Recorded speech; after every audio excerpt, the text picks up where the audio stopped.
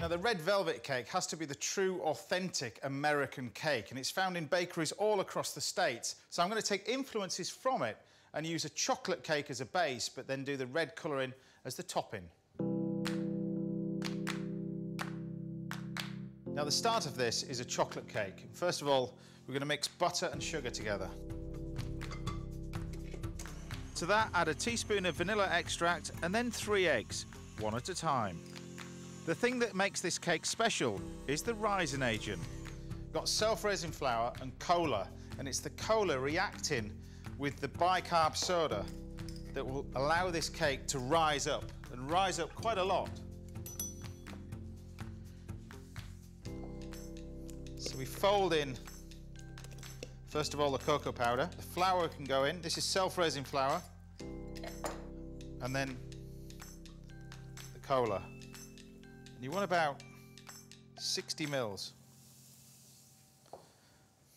And there's a reaction, and I can actually, you can feel it actually working in your hands as you're mixing it. It starts to rise even before it's put in the oven. Pour the batter into an 8-inch cake tin. A quick tap will get this thick batter right into the edges, and then it's into a medium oven for an hour. And now for the frosting. This is the red velvet part of my cake. I'm going to make a Swiss meringue. Gently mix egg whites and caster sugar over boiling water. Now, all meringue recipes are almost the same. It's the same quantity as sugar to egg whites, but it's how we incorporate that sugar that gives the meringue a difference in texture. And it's very simple to test whether this is going to be ready before we mix it. Just lift out a bit and then just rub it in between your fingers. And if you can feel any grains, you need to keep heating it up. Once the sugar is dissolved, it's time to whisk it. And what will happen is, as the sugar starts to cool down, the whites will whip up and it'll almost double in size. And it's that's the basis of all the good buttercreams in America. When the meringue has cooled, add the butter. And this is really personal preference, how much you want to add, and personal taste. And now you can add the food colouring. Now, I always find it best, whenever you're buying food colouring, to buy the paste, because you use a lot less. And I actually think it's much better for you than the essence. And you'll see, even though I've only got a small amount, you'll see how quickly the colour develops in this.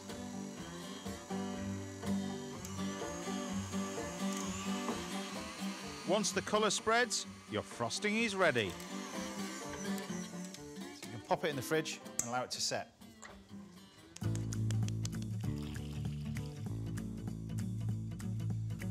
Now, the cake's risen and the cola's done its thing. It's actually caused it to rise quite a lot. And now for the best bit, which is the icing. Slice the top off the cake to give yourself an even base for the frosting.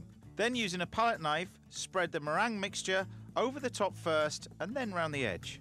It's actually funny, this cake, because you can use any real soft fizzy drink for this, and you can actually taste whichever drink you use in the cake.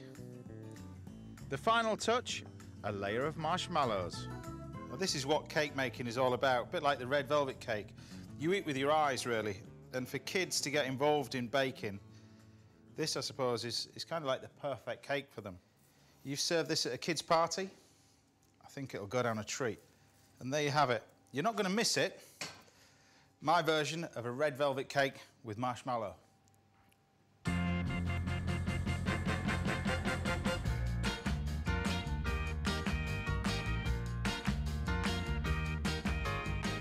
Now, the use of a soft drink to make a cake rise is something that cooks have been doing for quite a long time.